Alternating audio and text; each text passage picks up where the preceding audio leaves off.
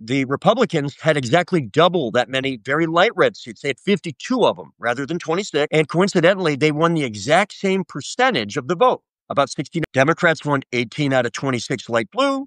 Republicans won 36 out of 52 light red. Literally the same percentage, but they have double the light red versus light blue seats. And that's a big deal, because if Democrats are going to win back the majority, we're going to have to crush it with the light red seats, because it turns out of 400 seats, only 171 of them have a Democratic lean to them that are our home turf. Some of them by this much, some of them by this much.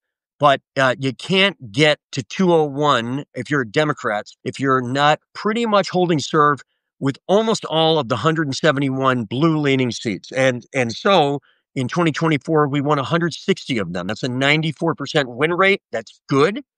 Not quite as good as we did a few years earlier. We're going to have to juice that a little bit more in order to get to the promised land of a majority. The Republicans now, they won 92%.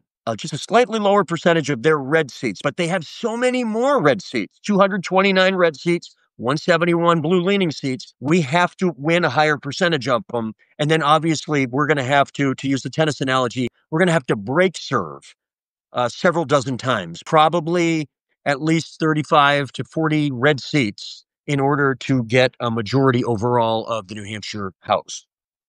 Here's the thing. There's a second layer of seats. I mentioned the light blue and light red. There's the medium blue and the medium red.